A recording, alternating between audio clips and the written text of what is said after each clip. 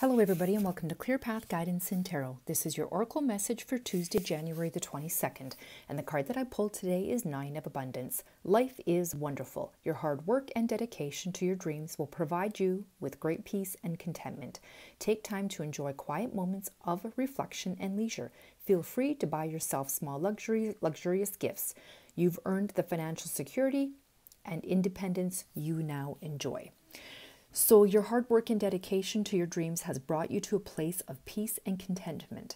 Now you can enjoy quiet moments of reflection and leisure. You're encouraged to gift yourself with little luxuries. After all, you earned it. Take some time to just dwell in happy solitude. You've accomplished so very much. Relax and ponder what would make you happy to focus on next. This is a good time to consider becoming self-employed, doing something that you love. This card indicates financial security, feeling joyful, independent, and the inner satisfaction that comes from being a success while also being a good person. Bravo.